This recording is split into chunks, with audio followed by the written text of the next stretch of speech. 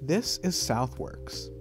It's a mostly vacant 600-acre site on Chicago's far southeast side, and it was once home to a steel mill that employed over 20,000 people. But when the mill closed in the early 90s, it left economic devastation in its wake, and a series of redevelopment proposals would follow. The most recent of which is a proposed quantum computing hub, which could be the largest in the United States.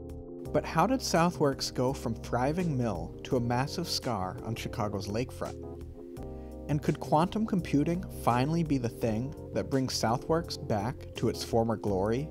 Let's take a deeper dive into the past and future of Southworks. The story of Chicago's Southworks is the story of industrial decay all too common in the American Rust Belt. Chicago was built on the back of heavy industry, like railroads, meatpacking, manufacturing, and of course, steel. The Southworks facility opened in 1882 at the apex of Chicago's industrial prominence. Its location at the mouth of the Calumet River on Lake Michigan's shoreline allowed for easy delivery of large quantities of raw materials, like iron ore and coal, via Great Lakes freighters.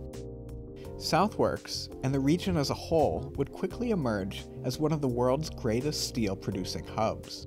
By the 1900s, Southworks was acquired by U.S. Steel, and the plant grew to eventually encompass 575 acres. At its peak in the 1950s and 60s, the mill employed up to 20,000 people.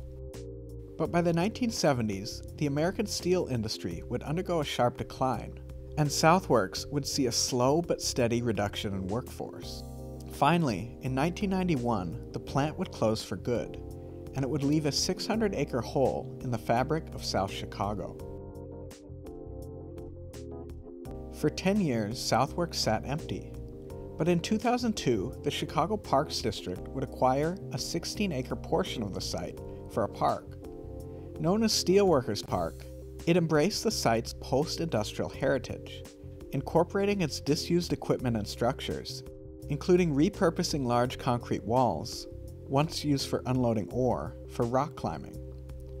12 years later, in 2014, the Parks District would acquire another parcel, creating Park 566, which remains a sparsely developed natural area.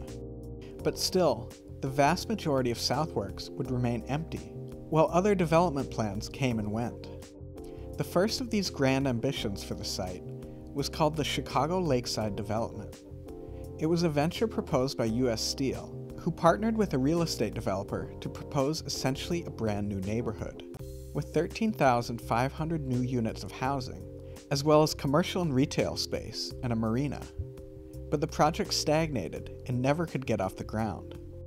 U.S. Steel would then sell the site to a new developer, and a second attempt at redevelopment began in 2017. This time, the plan was called New Southworks.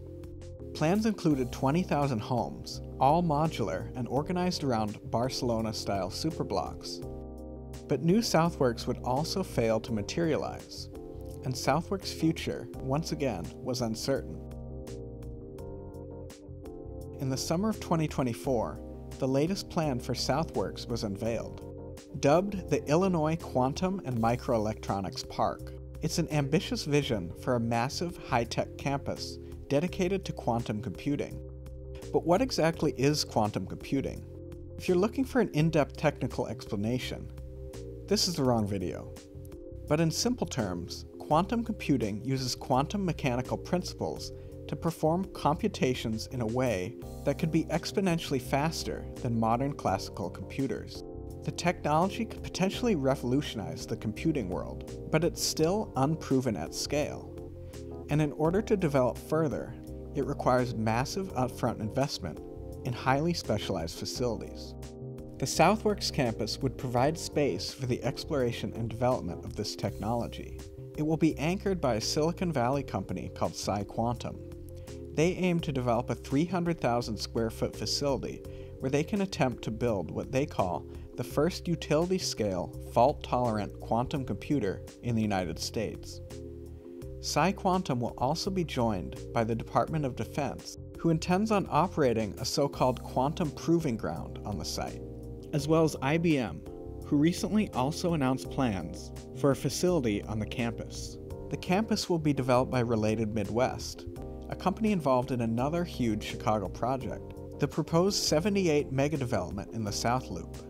Renderings for the Quantum Hub from architect Lamar Johnson Collaborative show a campus occupying a large portion of the site, with a dozen or so low-rise office buildings, which will house researchers, as well as a few larger buildings, presumably to host the infrastructure required for quantum computing, including a cryogenic facility. As of late 2024, the development plans are going through city approvals, and Related expects to start construction on the first phase by early 2025. But there are still open questions and concerns from community members, like the environmental impacts of the facilities, and how many jobs could it actually provide? How many of those jobs will be accessible to everyday Chicagoans? And will it be able to attract the highly skilled workers that will be essential to its success? But the ultimate question lies with quantum computing itself. Is it really the future, or is it just hype? If the technology delivers on its promises, the Southworks campus could position Chicago as a major nexus of a vitally important new industry.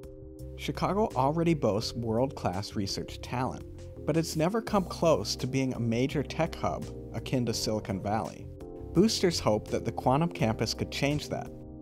And if so, Southworks, the relic of the city's industrial past, would be born once again as a center of a prosperous new economy on the ashes of the old. That's the hope anyway. But to make that a reality, this storied site on Chicago's far southeast side still has a long way to go.